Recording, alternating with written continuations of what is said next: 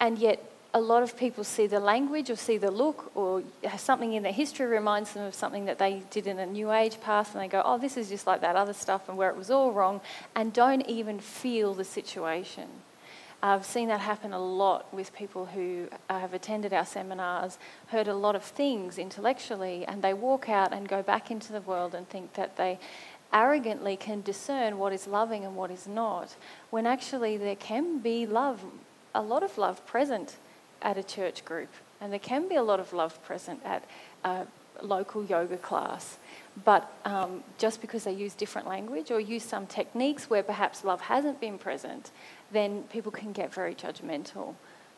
Would you say that that arrogance that I know I'm working with, is that just another addiction, or is it on an even worse layer than addiction? No, like, it's an addiction. It's a kind of addiction. It's an addiction that covers over a lot of internal fears.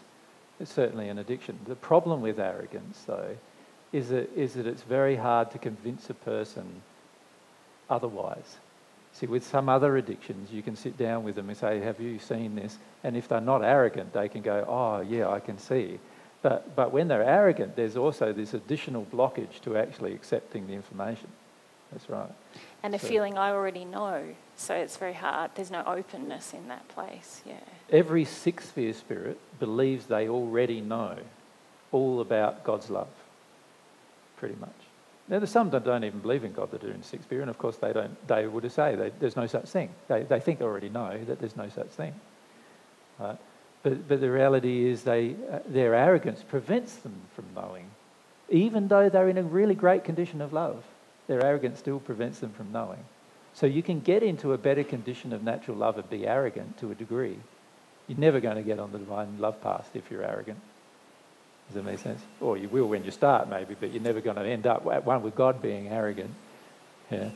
Early days. Yeah. So at the start, we're a bit arrogant. We think we know this, and we think we know that, and we think we know that. And the more we go along, the more we realise we don't know. And that is also one of the operations of God's love, is it brings you to the point of seeing yourself how God sees you, rather than seeing yourself how you believe you are.